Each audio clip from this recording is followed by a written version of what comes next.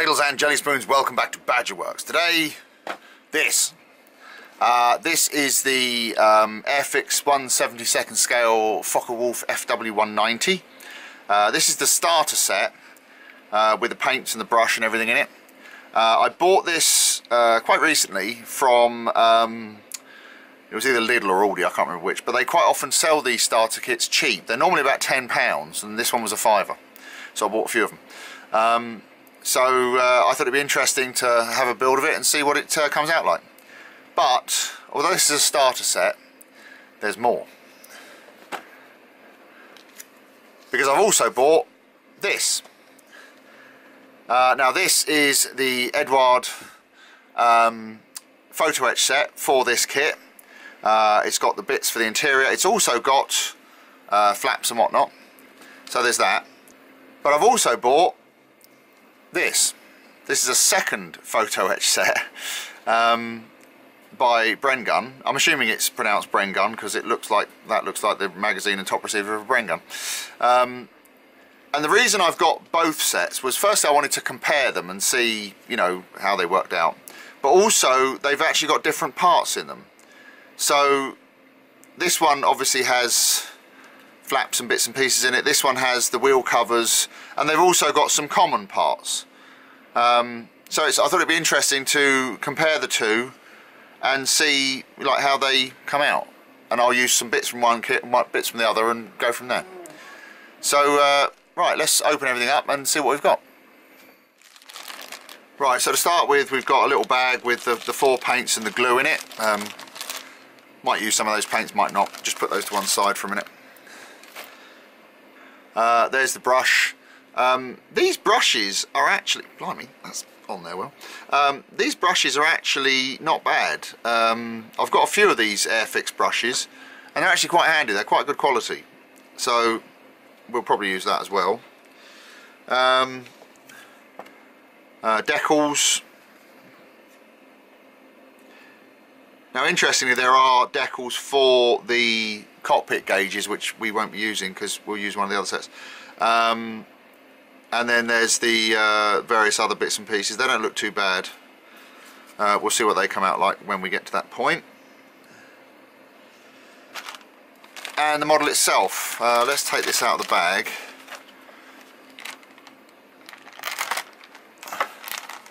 Let's see what it looks like. I really must put a new blade on that knife. It's so blunt it won't cut the bag. Right.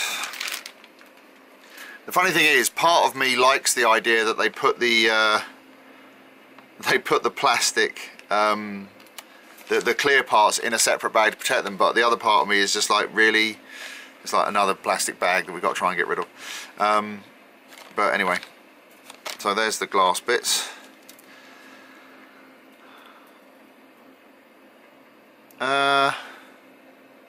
Doesn't look too bad. There's a fair bit of flashing on it. See, if you look around here, there's quite a lot of flashing.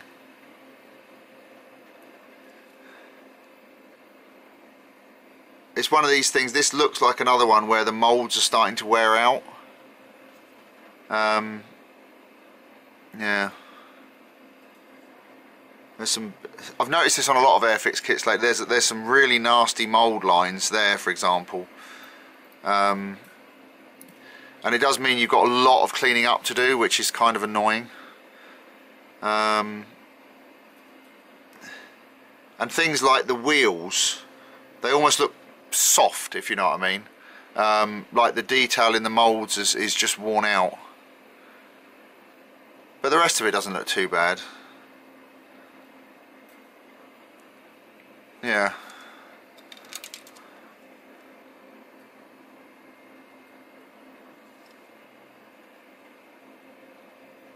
Oh, that's interesting. They give you 2 sets of landing carriage covers, one with the wheels and everything to have it down, and then another one here, and they're actually moulded. They've moulded half the wheel onto here so that when they're closed, it makes it a bit easier to assemble, I suppose. Same again, you've got 2 tail wheels, one retracted and one extended. Yeah, not too bad. There is quite a lot of detail on it. I quite like that. Okay, let's put these bits to one side for a minute. There's the instructions. Yeah, you see it's a gift set. I think it's a fairly standard sort of cheapo Airfix set of instructions. Yeah, they're quite well laid out. They're not in colour, they're just black and white, but they look fairly clear. Okay, so that's that. Let's have a look at these Photoetch parts.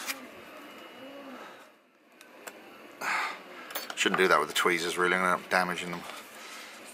Okay.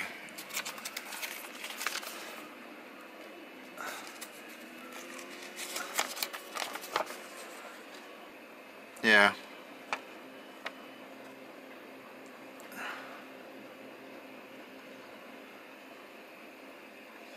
Okay. Right. Well, that looks fairly straightforward.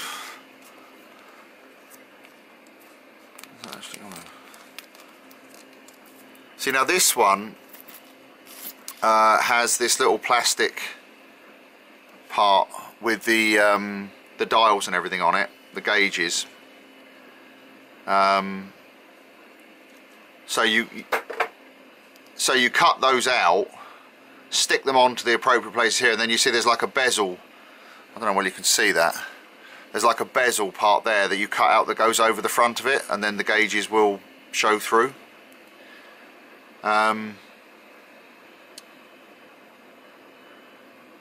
Okay, let's just put that to one side for a second. Don't lose those. And then on this side, this is a lot easier to open. I'll say that for Edward, they're a lot easier to open because it's just a self-adhesive bag. So we've got two sets of Photoetch, two plates, two frames, whatever you want to call them.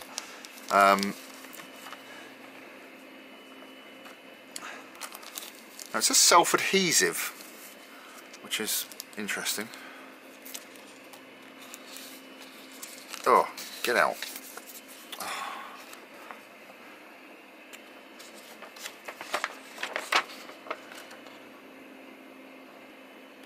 Yeah.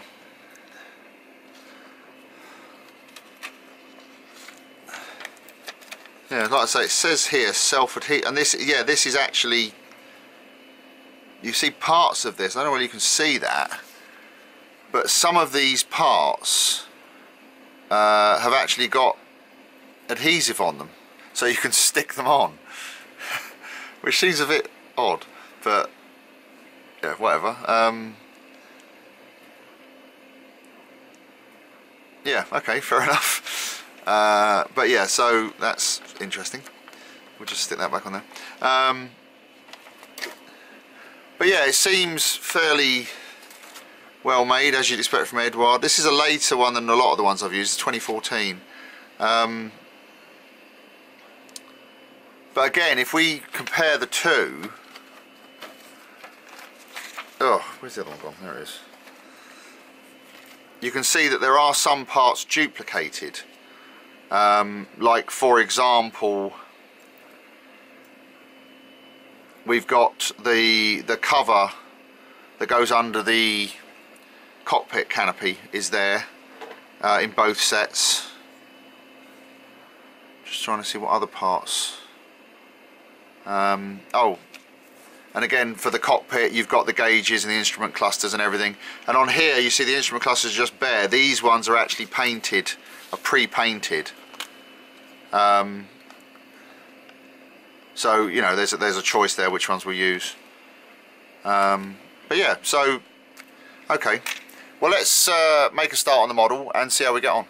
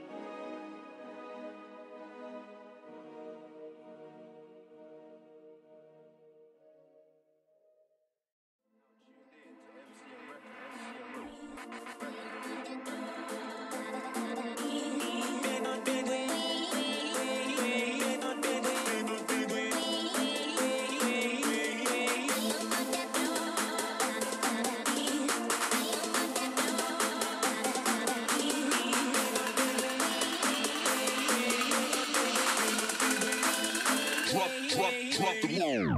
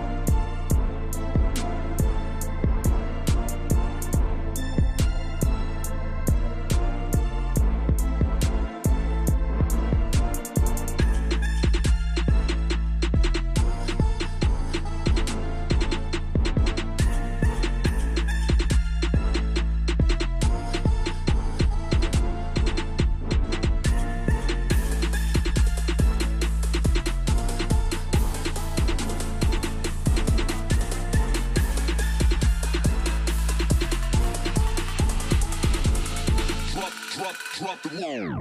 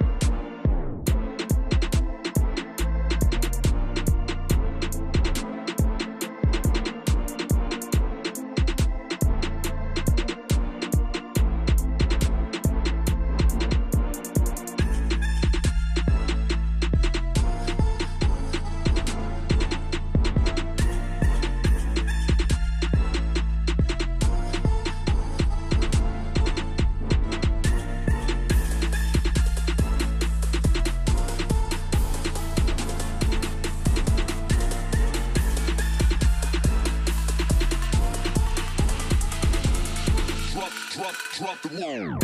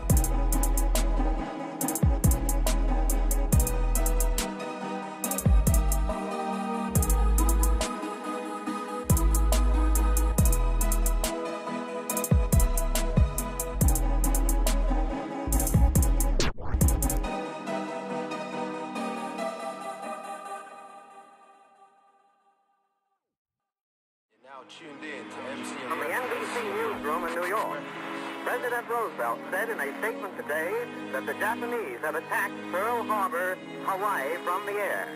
I'll repeat that. President Roosevelt says that the Japanese have attacked Pearl Harbor in Hawaii from the air. We will interrupt our program to give you latest news bulletin. Stay tuned to this station.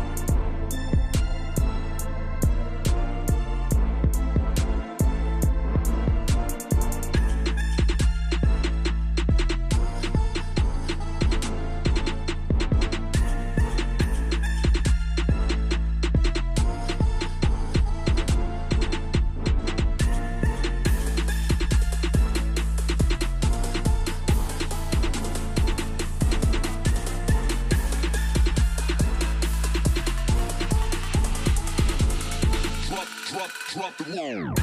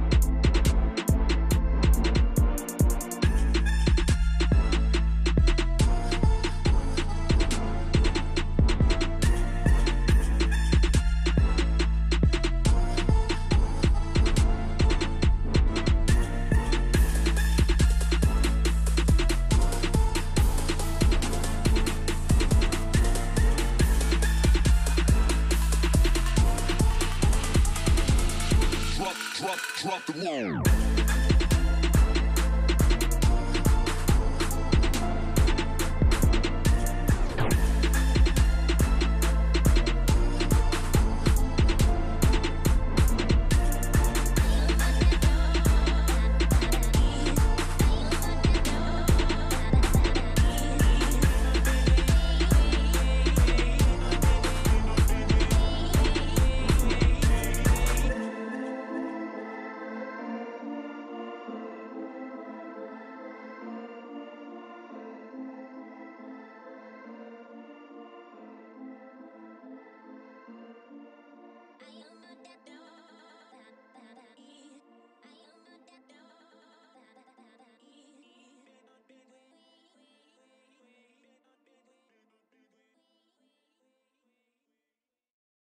Tuned in to MCM Records.